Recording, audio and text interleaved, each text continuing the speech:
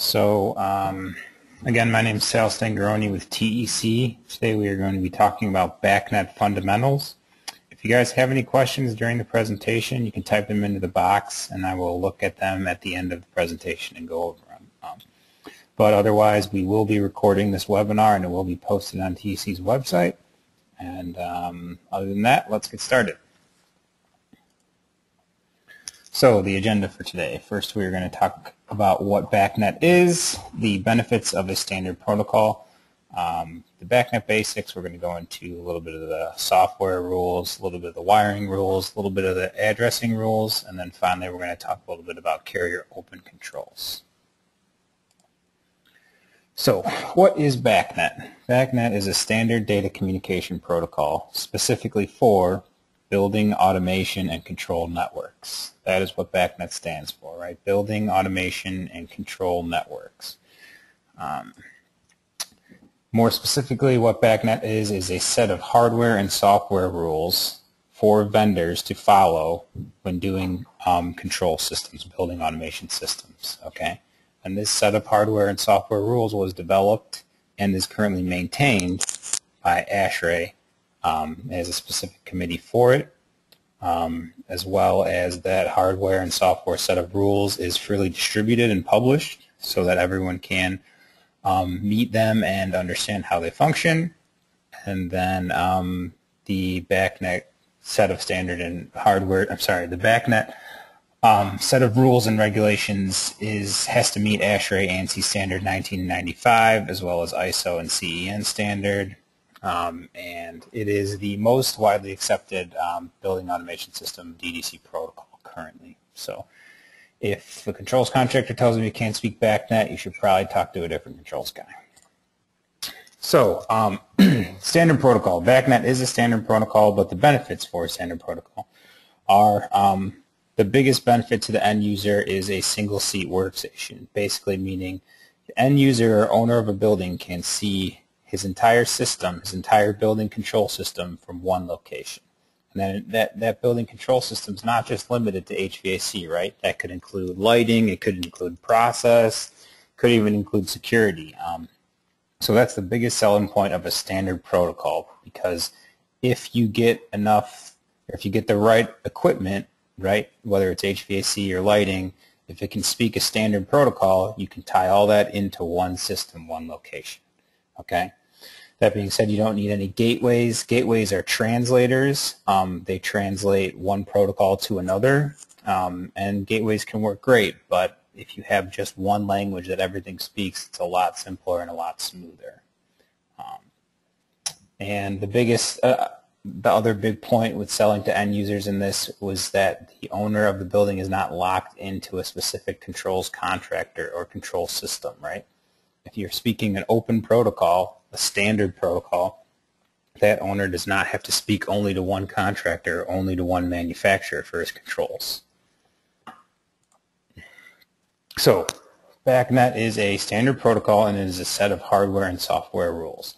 We're going to look a little bit about these hardware and software rules in the preceding slides. So let's look at a couple of the software rules for BACnet. There are three main software rules, and they are that you need to use standard objects to map data.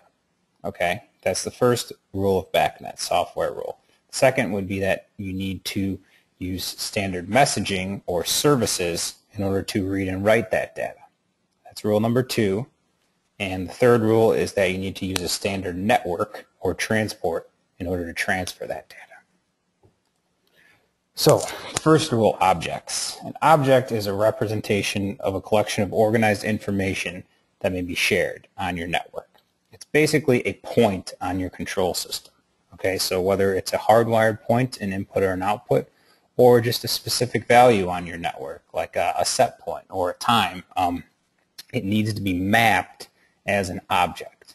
Okay, so you see the examples, you've got an analog input, space sensor would be an analog input, that needs to be mapped as an object. Your output to a valve, to modulate your valve, that needs to be mapped as an object. And then finally you've got a calculation. If the temperature is greater than 78, then enable something, that's a value or a set point, and that needs to be mapped as an object as well. So BACnet defines 23 standard objects. Okay, you can see the list of them here. You've got binary inputs, binary outputs, binary values, analogs, multi-states, schedule points. But these 23 standard object types, this is how you would map the data of a point on your system, on your BACnet system. Okay, so we're going to look at a specific object. Okay, let's say we have a space temperature sensor, right? Our object, space temperature sensor, actually has properties. Okay, and you can see the list of the properties below. We have an object name, right? We would call it space temp. Then we could have an object type, which would be one of those 23 types that we saw previously. This one would be an analog input. Then our property, or our object, would have a specific present value, and then it can also have a high and low limit. Okay, and those high and low limits would be what would cause an alarm on your system. So when you're mapping a specific point on your BACnet network, it needs to be mapped as what's called an object, and each point has specific properties. Okay, whether it's the name or the present value of that point, it has specific properties. And communicating with these points or these objects, you need to look at these different properties, and you need to use the second rule of BACnet to do that, which would be services, right? So a service is something that reads and writes an object on your network, okay? So if you see the list on the bottom left there, we have read properties, read multiple properties, write multiples. This is how you would see a specific object on your network. So let's say that I wanted to know what my space temperature was in a certain room. I would use a read property service to read that object, and I would say, okay, I want to read my space temp, object name space temp, present value of that object. And then I would come back and I would be reading 78 degrees. If for some reason I wanted to override that value and say that I had a different sensor in another room that I wanted to use for that property, I would use a write property, and I would say, okay, I want that value to read 70 degrees. I'm going to do a write property to space temp and the present value. Okay. So these services are how we communicate between the points on our control system. And how the services are transferred are called transports. Okay. The two main types of BACnet transports that you'll see out there are BACnet IP and BACnet MSTP. You will see MSTP more often. That is a standalone network, which we'll talk about a little bit later, but BACnet IP is actually an internet protocol network where you could have your control system running on the same network that your internet's running on. Okay, so just summarizing, the three main software rules of BACnet are: any information or points on your network need to be represented as objects, and all of those objects, when communicating, need to be communicated to and with through services. And then the services are transferred or transported on a transport system. Okay, this is just the basics, guys, so it's not as detailed. A lot of this stuff is behind the scenes with current control systems, but kind of understanding how the process works is key for really getting into BACnet and integration and more information about it. So let's look at some of the wiring rules, okay? And we're going to look at wiring for BACnet MSTP. MSTP stands for Master Slave Token Passing, okay? And what that means is you have different controllers throughout your network or your building automation system are either designated as masters and slaves. And throughout that system, a token is passed between the masters, or the controllers that are listed as masters. Okay? Now, only that token, whenever a controller has that token, that means that specific controller is the only one that can communicate with anything else. Okay? The only one that can do a service to someone else. Right? So throughout my entire network, I'm going to pass a token to each controller, to each master. That master, when it has a token, is going to decide, okay, I want to read the space temperature of a different controller, right? Or I want to read my space temperature. So when it has a token, it can do that. It can do services to its objects, right? Once it's done that, it will pass the token to the next device, and the next device will do all of its services. That's why it's called token passing. Okay, and the slave devices, those specifically get pulled by each of their masters. Okay, they cannot hold the token. Kind of helping you guys understand on the next slide, you'll see is the standard wiring for a BACnet MSTP is a peer-to-peer network. We're going to look at a picture of it next, but it's also called a daisy chain. What that means is your network wire actually goes from controller to controller in one full chain. It does not home run back to any specific location. Okay, so you're literally going into one controller, out of it to the next, out of that one to the next, and so on. And the standard wire that you want to use for this application for BACnet MSTP is a 2-conductor. It's a RS-45 COM bus. You need it to be shielded twisted pair, and it can talk up to 76.8 kilobytes per second, and you can have a maximum of 60 controllers per BACnet network. Okay, we're not going to get into that as much. Different networks, but you can have one building, right, with multiple networks, so you're not limited to 60 controllers at all on a building automation system that's BACnet. That just means on one local wire, local communication bus, you can only have up to 60 controllers, and then you need a separate bus. Both of those can be tied into your building automation system, but you need to divide it that way.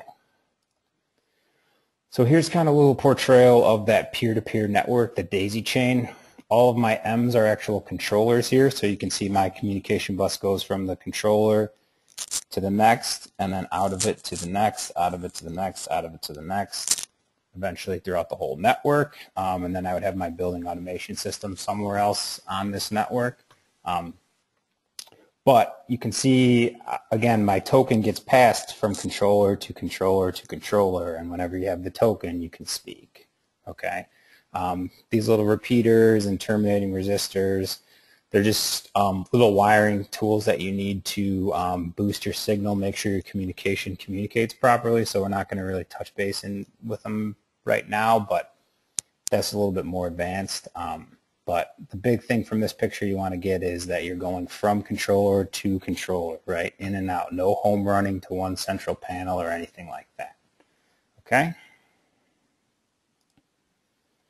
Let's talk a little bit about BACnet addressing. Okay, there's a couple different addresses you need to know for BACnet communication systems. The big thing with addressing is involved with integration, but kind of understanding the different addresses here. The standard addresses will help you out with doing that. So there's two different types of BACnet that we wanted to talk about today. We've got master-slave token passing, like we just saw, and then we have IP.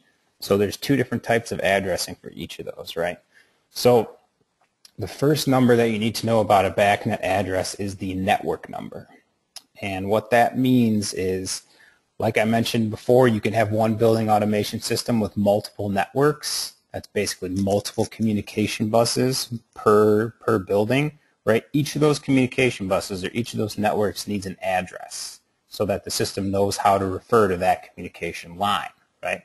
So for MSTP, you would have a 5-digit network address, and the standard address for a carrier system would be 16101. That would be how I would refer to a specific network, okay? And then for IP, you would have a 4-digit network address, which would be 1600 for a standard carrier system, right? So this is local to each communication bus has their own network address. Then on that network itself, you have multiple controllers, right? And each controller needs a specific address as well. So on a MSTP type communication bus, you would have a 2-digit controller address. I believe it can go up to 3 digits. I think it can go to 147, I believe. But for an example, you would have a 2-digit address like 5 or 25, right? But each controller needs to have its own specific address, otherwise the communication bus cannot talk properly, okay? You need to have, each controller needs its own address so you know to go to each individual controller, right? If you got 2 controllers with the same address, you're not going to be able to talk to them. It's just like if you had 2 houses next door to each other with the same address, the mailman's not going to know where to deliver the mail, right? So for the IP network, the specific IP address is going to be an IP address, right? Just like you would for a specific device on an IP network for a computer, right? So an example would be 10.44.24.01.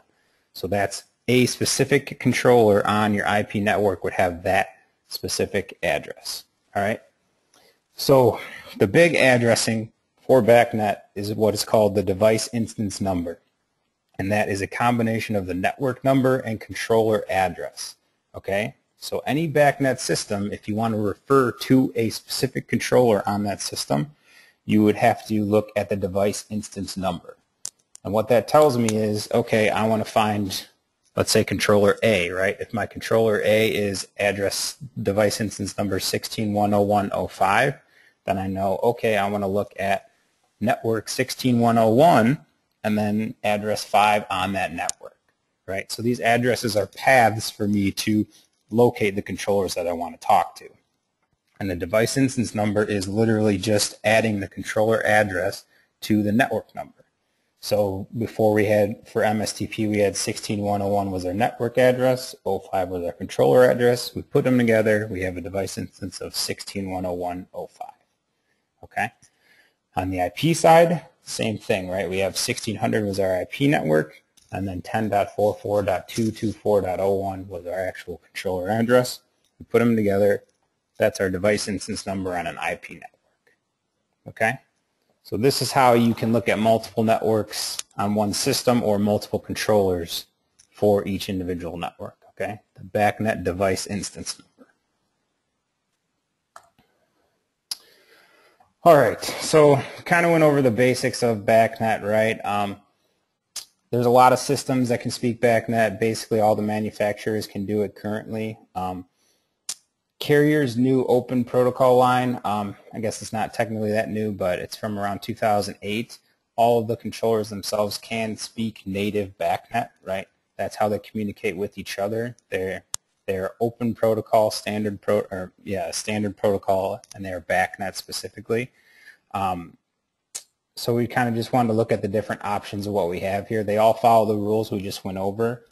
They can all be tied into a carrier system or a third-party control system, right? So like we said before when we were looking at the benefits of a standard protocol, the benefits of BACnet, you have one system that can read any controller or any manufacturer controller that can speak BACnet. All of these controllers can tie into a Johnson system that can speak BACnet or a train system, right? So we're looking at just a couple of them that are shown here, right? We've got an RTU open, that's for an RTU, right? A constant volume rooftop unit. We've got the water source heat pump open, that's for a water source heat pump, right? And you've got some VVT controllers, VAV controllers, fan coils. So all these controllers are not only standard BACnet, but they're all pre-programmed for a specific application. The application you can see there, and they also come with a standard graphic on them, okay? Now that graphic can only be seen on a carrier system because different systems have different types of graphics. So if I wanted to take this RTU open board over here and tie it into a Johnson system, that controller is going to have a graphic on it, but the Johnson system is not going to be able to see it. It's only going to be able to read and write to the objects that are communicated through BACnet, but the graphic is on the Johnson side. Whereas if a carrier system, if you tied it into a carrier system, that graphic's going to auto-populate. You're going to be able to see everything on there, okay? All of these devices you can get either field or factory installed. So if you're buying a carrier rooftop unit and you have a Johnson control system, right, and you want it to be able to tie in direct, you can get one of those R2 open boards factory installed on there. They bring their communication wire to it, mount a sensor to it, and you're good to go, right? So you can do that with air handlers, fan coils, unit ventilators, water source heat pumps, VVT dampers, VAV dampers. The majority of the equipment that TEC and carrier manufacture and sell can have one of these cards factory installed to tie into a system, okay? And that being said, we also have custom programmable controllers that you can basically use for any application, right? So it is only limited to the inputs and outputs on the controller specifically.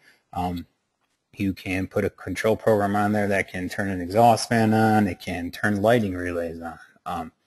Specifically, TEC as a company does all of the controls with these carrier open controls for all the crate and barrel stores throughout North America. and we use custom programmable controllers to control lighting schemes for them based on schedules and outdoor air light. We actually monitor power usage for all of them. So you can get very complicated with these controllers if desired and if needed, but again, you can just use standard application controllers as well for standard HVAC equipment. So looking at Carrier's interface, its user interface is basically what the building automation system is. It's called the iView, and this is how you access your building automation system, right? So it is a little web server. You can see it down here. It's this little black box, and that would plug into your internet as well as your MSTP network if you had a BACnet MSTP, or your IP network. And from there, you would be able to access all of your controllers, and you would have standard animated graphics on there. It's plug-and-play installation, like I said, so all the controllers have control programs and graphics built into them. So you plug this iView into it, it auto-populates the graphic and the program, and you can see everything, change set points, schedules, all of that. Allows you to do remote troubleshooting, and you can see that, like I mentioned before, all of the Carrier controllers are native BACnet. This iView can actually speak BACnet, LAN, and Modbus. Okay, so it in itself is not only limited to BACnet, it is open to both Modbus and LANWorks. We're just going to look at a couple different screens that kind of show you a little bit more of what's involved with the iView here. So here would be an example of a rooftop unit graphic, right? This is that graphic I was referring to that's stored on the controller. Plug it into the iView, and this auto detects. You can see you've got statuses of the rooftop, set points, and the fans move, the coils light up, the dampers actuate, right? But all of these points that you see on this graphic are all BACnet native points, right? So they're all objects on your BACnet system. So if I wanted to plug in, again, this to a Johnson system, right, and they wanted to say what my economizer command position is, right over here, this 50%, they would say, okay, I want to do a read property to controller 16.101.06, say, and I want to look at the economizer command position, right? So object name econo command, then I want to see the present value. My present value would come back through BACnet as 50%. Okay, so this graphic is really just doing all that BACnet behind the scenes on the Carrier system and showing it to you on a computer. It would be the same if a Johnson system had tied into it. They would see the exact same point. They would see the exact same value. So again, it's an auto-generated graphic, kind of just a little view here we've got of it. On each of these iViews, you can actually build custom graphics too. So you can do specific floor plans for buildings, right? So you got your two floor plans on here. We've got a second floor and a first floor, and these little bubbles are actual temperature representations for the different locations of the building, right? So I would have, let's say, a VAV zone for this little foyer area. This is the live temperature value of that, right? And you can see the temperature is scaled in color based on the set point, right? So I've got this color scheme on the left here. I've got a yellow color, which means that I'm a little bit warm compared to my set point, right? In 79, you are a little bit warm, so we probably have a set point of 76 or something in there. And this is a great way so you can basically just diagnose things that are going wrong with your building and check if people who are complaining about different locations are really warranted in their complaint, because you can see your whole building, you can see the current temperatures and the current set points relative to those temperatures, right, to the colors. So it's a great thing for a building owner, a building engineer, or even for a service call, right? If you come in and someone was complaining about the training center, right, up here in the top left, I can pull up the screen, I can say, oh, it looks like it is a little bit warm in there. Maybe I need to delve into the training center and I need to go to the actual graphic of that unit and see what's going on. So another feature that's built into these iViews and the actual Carrier controllers, open controllers themselves, is trending. All of the controllers can standard trend up to 24 hours. Now if you put an iView on the system, depending on the iView you get, you can trend either up to 7 days or up to 62 days. So there's two different levels of the iView, but trending is a huge feature, especially for doing any type of service work, right? If you can trend the supplier, the space temperature, and the status of a unit, if you get a service call and the customer says, hey, it's hot here and you can't get out there that day, you can go the next day and you can look at the trends and see, okay, my unit says that it's on, but my supply temperature is really high and my zone temperature is really high. Maybe my compressor's locked out. Or it gives you a great idea to see exactly what's going on and what went wrong when you weren't there.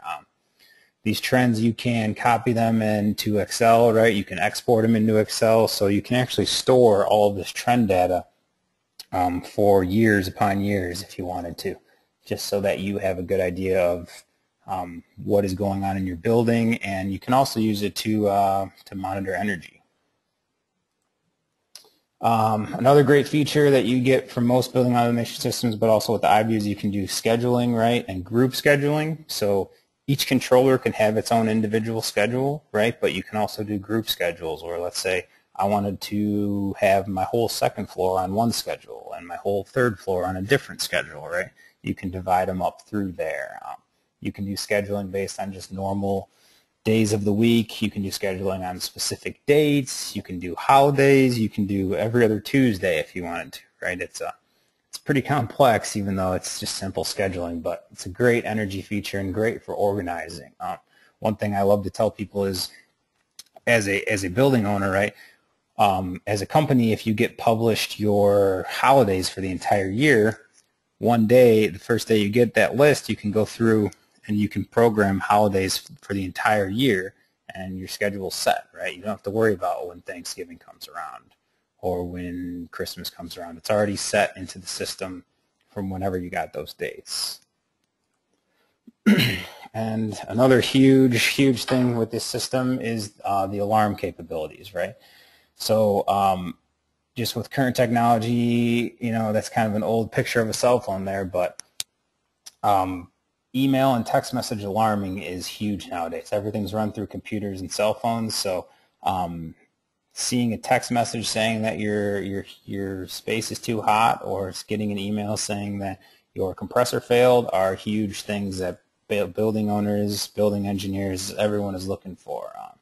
So that ability is huge, and the iView can do both emailing and text messaging to multiple people at the same time, right? You can choose which alarms you want sent. There's no limit, so great feature. With that, do you guys have any questions? I will look at the questions bar now, but hopefully you have a little bit better idea and a little bit better of an intro into BACnet to know exactly what's going on when controls guys are talking to you about it. Let's see if we've got any questions here.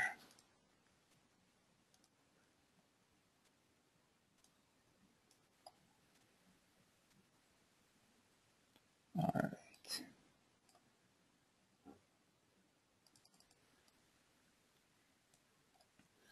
Okay, good question we got from Bazad. What happens if a controller fails?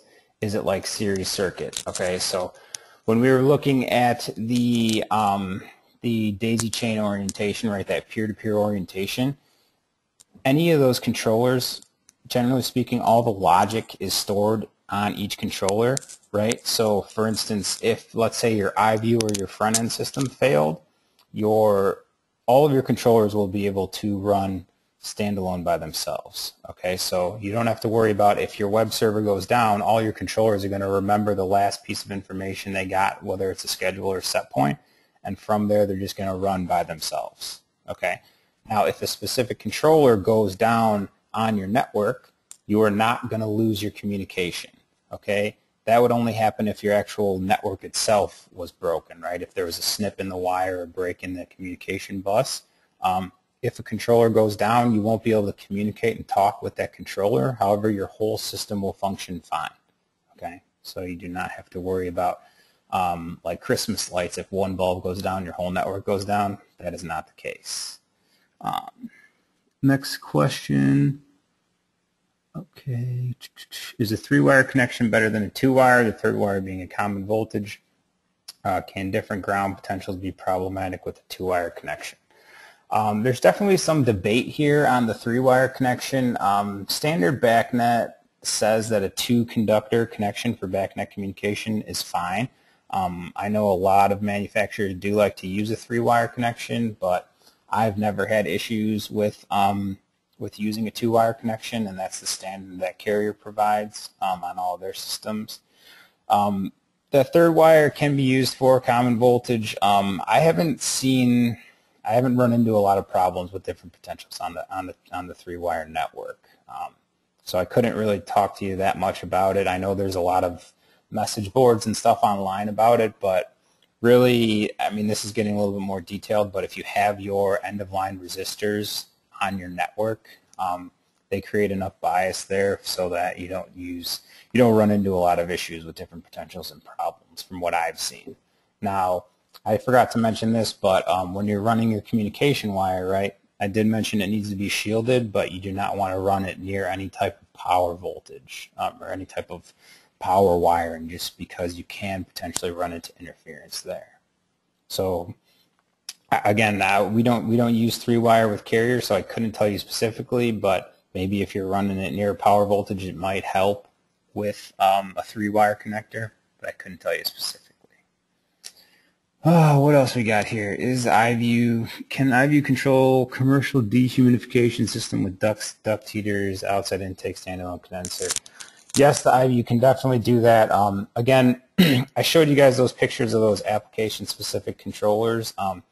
When I mentioned custom programmable controllers, that means literally the controller can do whatever you can come up with in your head. Okay, it's only limited to the different types of sensors it can use and the inputs and outputs. So we do dehumidification on air handlers all the time with either gas duct heaters or electric. Can control the outdoor air based on humidity levels and difference between the return air. It's really as complicated as you want to get it. We do have the ability to give you guys different sequences of operations for different pieces of equipment if you needed it. So if you wanted to see a specific piece of equipment that you would want to see if you can sequence it this way, we'd be happy to help you with that. But yeah, we definitely have the potential to do that. And I'm just going to show you the next slide here really quick. Oh, went too far, sorry. Here are the contacts for the current Carrier and TEC control support. So we've got myself, Sal Stangaroni, you've got my cell phone and email on there. Jim Rylowitz works with me as well, so you got his cell phone and email address. And then we have another coworker in Milwaukee named Dan Olivier, who's been doing Carrier controls for over 25 years now. So you can contact any of those guys listed there, but Jim and myself would be the main contacts for anyone in Chicago. So any types of questions you guys have, whether they are based on sequences like we were just looking at, or on pricing, or what Carrier can do with its controllers, we would be the people to talk to. We got one more question here. With the shielded cable, should the shield be grounded at a single point or at each controller? That depends on the control system that you have. However, Carrier's open controllers that we've been talking about, all of the shields can land at each individual controller because those shields are grounded internally. However, if you were using a different control manufacturer's controllers, throughout the entire network, right, the shield needs to be grounded on one side and left open on the other. So that's the standard. However, on Carrier's open controllers, they all ground internally, so you don't have to worry about that. We have one more question about how does the system differ with wireless controls. It would depend on what type of wireless controls you would want to use. So for instance, if you wanted to use wireless sensors, those would, your whole network wouldn't change, right? It would actually just be the wiring to each local controller, right? So if you had a wireless space sensor, let's say you wanted, right? You would have that space sensor mounted in the space, and then you would have a receiver for that would wire into your controller. That would be separate from the network wiring itself. Going into actual BACnet Wi-Fi wiring, wireless wiring, I would not recommend doing any sort of thing like that simply because I don't think the technology is there yet. These communication lines for BACnet, there is a lot of traffic on these lines, and doing that with wireless, I don't think we're there yet, and I wouldn't really recommend doing it. I have run into some big problems going through wireless, even with sensors themselves. Some things you want to look out for. You don't want any type of receiver or sensor mounted in any type of metal enclosure or near one. I did a school job with wireless sensors where if you moved a television in front of the receiver or the sensor, you would lose the signal. So I don't think the technology is there yet for wireless. I'm sure there are tons of people who disagree with me, but I don't recommend that you guys do it. But it's up to you if you feel comfortable with it. But I know there are some systems out there that have had good track records, but again, I haven't had good experiences, so I kind of steer clear of it. Let's see what else we got here. What if I'm upgrading an existing proprietary system and want to go carrier BACnet system? Can you leave the terminal equipment controllers, right? So with the carrier BACnet system, we talked about earlier that the iView can do BACnet, Modbus, and LAN. So if you wanted to leave the existing controllers, if they could speak any of those languages, BACnet, Modbus, or LAN, then it would not be a problem. You can tie those controllers in and you can have graphics and everything. The problem is if you have a system that speaks a proprietary language like Tracer, there's really no good way to interface that to a carrier system or any system. I mentioned previously a little bit earlier that we talked about gateways or translators where you're translating from one protocol to another. I believe there are some translators you could use for a tracer system, but I've run into a lot of problems with using translators, and I don't necessarily recommend it, especially for proprietary systems. If you're tying in a lot of controllers with the translators, I haven't had good experiences with third-party translators, right? If you can get the translator from the manufacturer, right, if you could get trained to provide you a tracer to BACnet translator, then I would recommend doing it. But if you have to use some third-party system to get a translator, I would not recommend it. Unfortunately, I'd look at trying to upgrade your entire system and trying to go with the standard protocol, right? Trying to go with BACnet, whether it's Carrier or Johnson or anyone, make those controllers BACnet so you're not locked into any old system, right? Any proprietary system. Let's see what else we got here. I think that is about it. Again, when you're using wireless stuff, I look out for any metal enclosures or anything metal that could interfere with your signals, right? You need to get your receivers clear path to the sensors if you really want to get good communications. So, but again, we try to steer clear of wireless here at Carrier and TEC. So. With that, thank you guys all for coming. If you guys have questions, again, our contact info is here, and we will be posting this webinar on TEC's website, so you can reference it. If you need the PowerPoint or anything else, you can contact me at the above, and I will send it to you. So, thanks again for coming, everyone, and hopefully we hear from you soon. Thanks.